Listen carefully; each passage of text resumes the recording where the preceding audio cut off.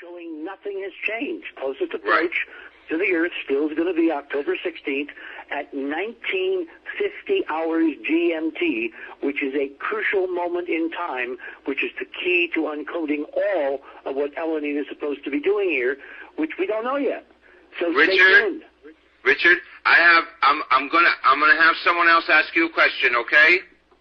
By all means. Larry? Yeah, I'm here. Do you have a question? Could you ask a question, pointed question for Mr. Hoagland? Yeah, sure. I just want to say thanks for having me, Francis, and it's nice to meet you, Mr. Hoagland. Nice here. You're welcome. My question is do you think Elenin is a threat to Earth, and if it is, what kind of threat? Absolutely not. And the reason is the numbers.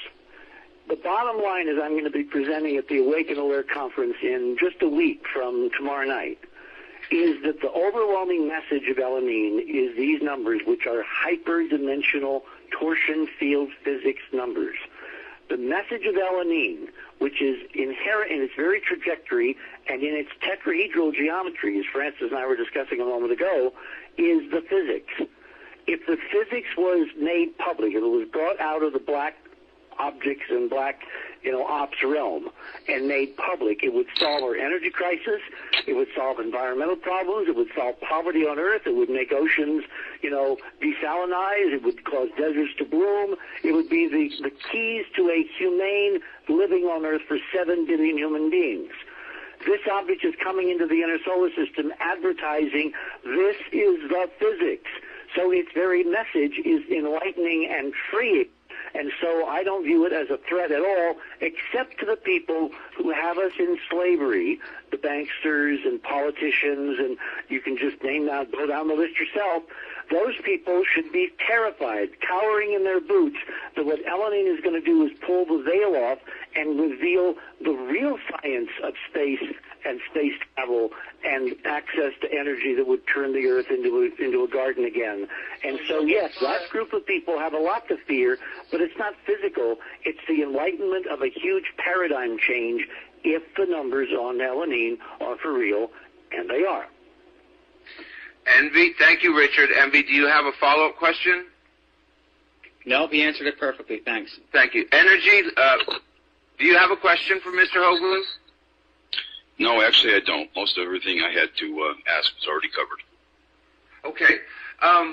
Richard, now I have some other callers that I was going to do this roundtable, and everybody's going to have a few minutes to speak. I'm wondering, do you have something to say that you hadn't had a chance to say, some kind of ice cream on top of the cone? Because I know that one of my images, the near-infrared image really kind of gave you some hard proof that said, hey, this is really looking more like the tetrahedron shield because of the shape that appeared in that image.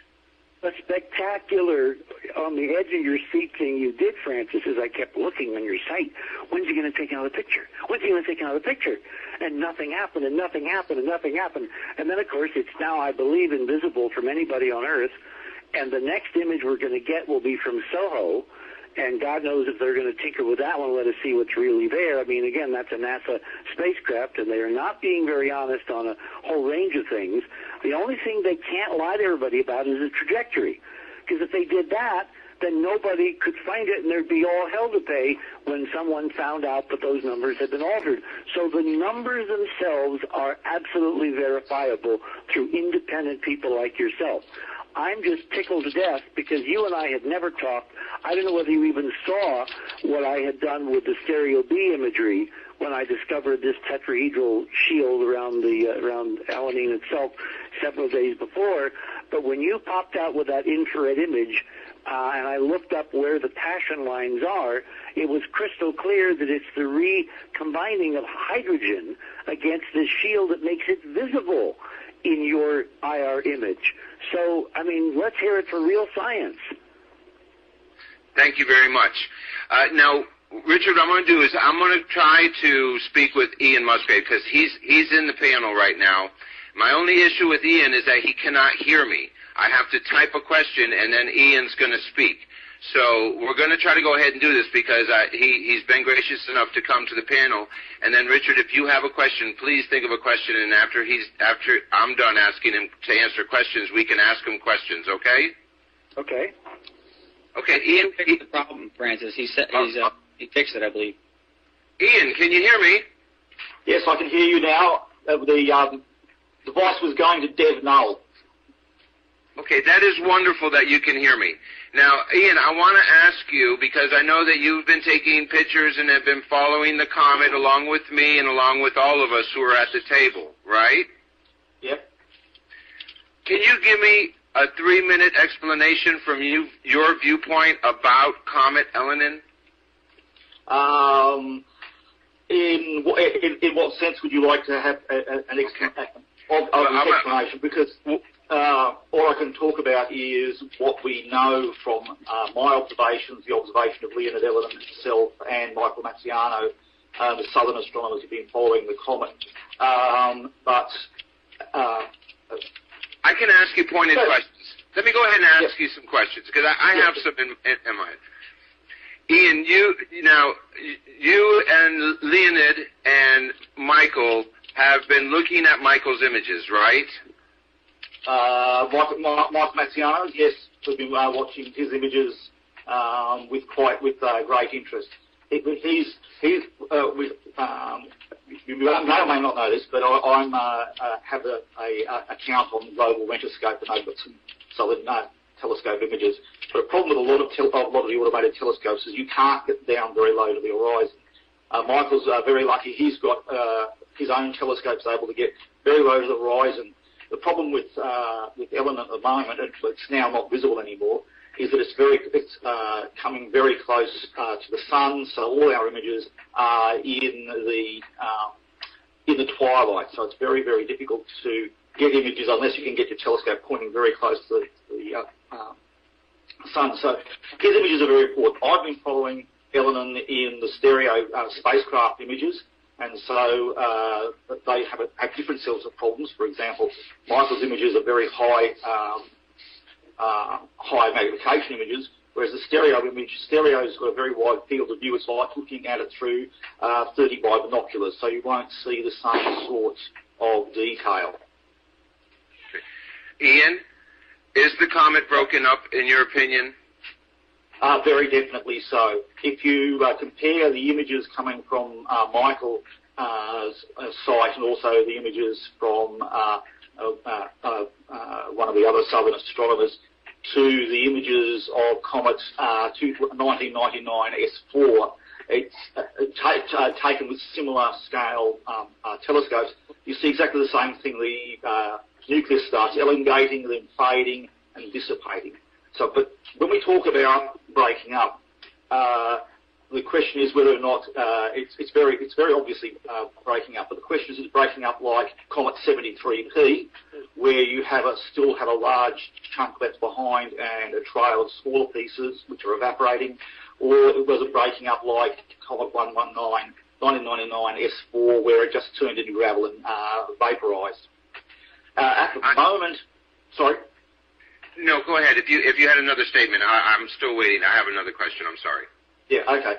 So at the moment, it's the comet's moved out of the H1B imager and is now in the H1A imager of the stereo spacecraft.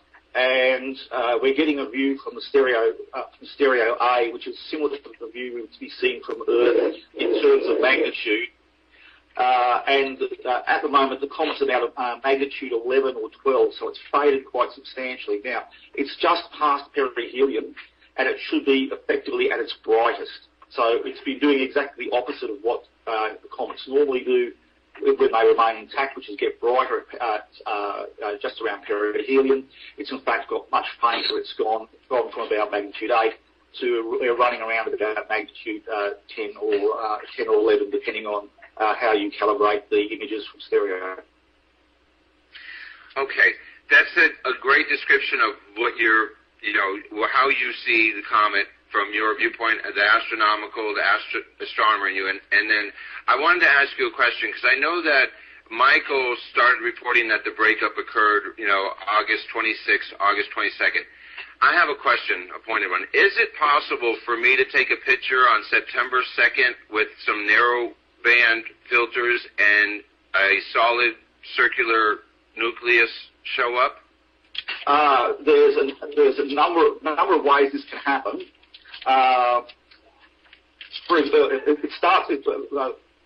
It starts breaking up around about. So it breaks up somewhere between the 20th, when we've got the last decent images, and the 22nd, 23rd. Again, the question is whether it's breaking up like 73p, where you still have a large chunk with lots of little bits coming off, or whether it's going gravel like 1990 S4.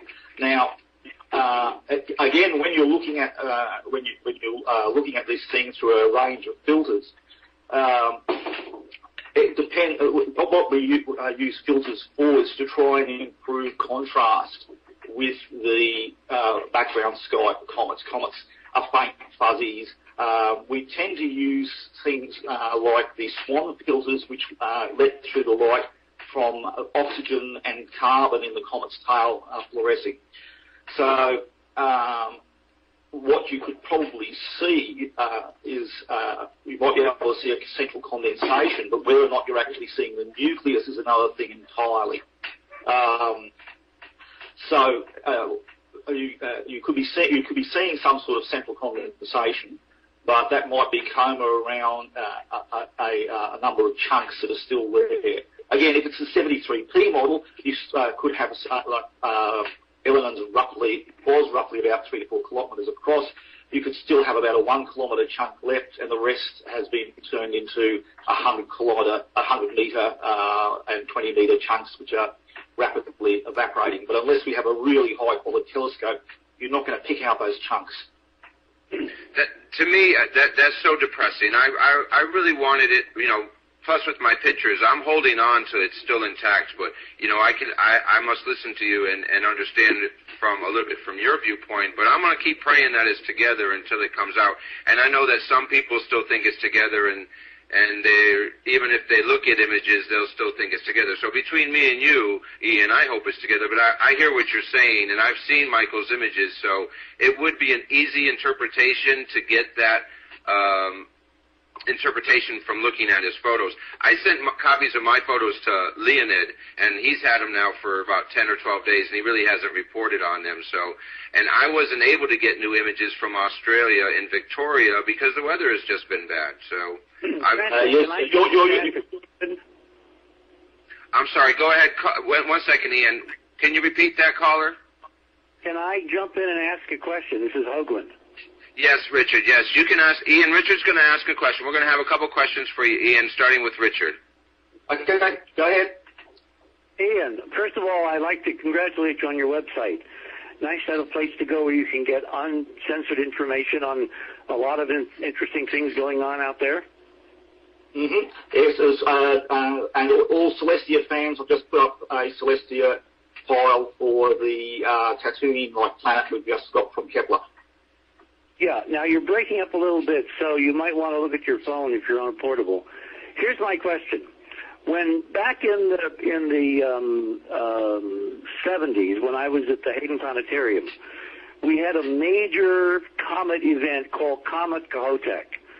Boy, did we build that up. All the mainstream, all the networks, all the major observatories, there was Kohoutek mania. And I wound up chartering a ship, which was the QE2, and taking her to South America so we could get a view from the upper decks at night